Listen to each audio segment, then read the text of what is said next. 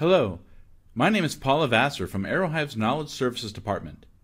The goal for this training video is to help get you started using Aerohive products with Hive Manager Online. So, where do you go for technical resources to help you with your Aerohive deployment?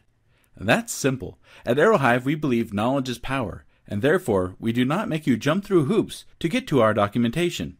Here are some useful links to find the complete set of Aerohive documentation, a link to a video showing you how to use the free Wi-Fi planner tool, which is built into Hive Manager or available for free online, our computer-based training modules, and other Aerohive videos available on YouTube.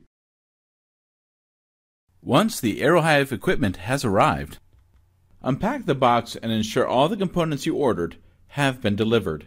Hive APs can be powered using an external power brick, a power over Ethernet connection on a switch, or a PoE injector.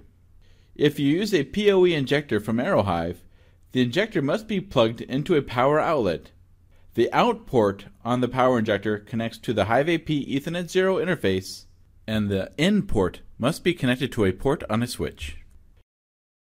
The Hive AP is managed by Hive Manager Online, so it will need access to the Internet. Please ensure the switch has Internet connectivity. Before installing Aerohive APs, please read the Aerohive Hardware Reference Guide and find the section for your model of AP. These sections will show you the different ways in which you can mount the APs. One important note is that the AP350s have two sets of antennas, one for the 5 GHz radio, used for 802.11a and n, and one for the 2.4 GHz radio, used for 802.11b, g, and n. Please match the labels on the antennas to the labels on the APs. There are 2.4 and 5 GHz antennas on each side of the AP. The 6 omnidirectional antennas that you can purchase with an Aerohive AP350 have coverage in all directions in a toroidal donut-shaped pattern around each antenna. When the antennas are vertically positioned, as shown in the picture, coverage expands primarily on the horizontal plane, extending horizontally much more than vertically.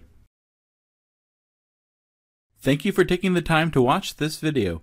Please continue on to the next video in the Getting Started series.